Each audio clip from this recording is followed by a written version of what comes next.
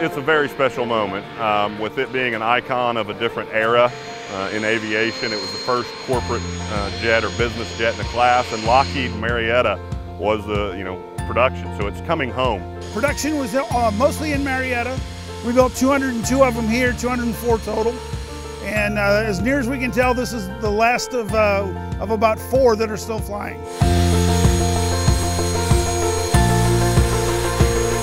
That's what's special to me, is that we as the museum, the Aviation History and Technology Center, get to be the permanent home for a piece of our community's heritage. That's what's the most special thing, and to see it fly in, to see it such a beautiful, shiny aircraft. We're very excited to be part of this, that we're honored. The JetStar was the first executive transport. It actually predates the Learjet. It was the result of an Air Force competition for a new trainer and utility aircraft. The Air Force did buy some as C-140s, and they were used in the presidential fleet. And they also used some for airways facilities checking.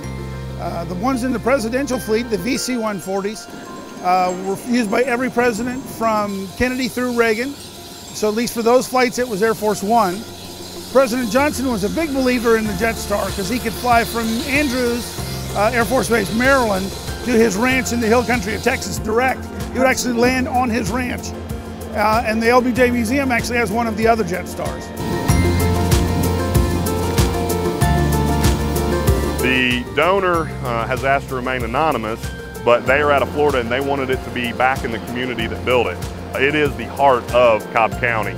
A lot of things in this county are because of aviation. When it started here with Bell Bomber in 1942, and it's special because it's coming home, and a lot of Lockheed's employees are gathered here today. A lot of our staff are out here and are very excited to present this to our community.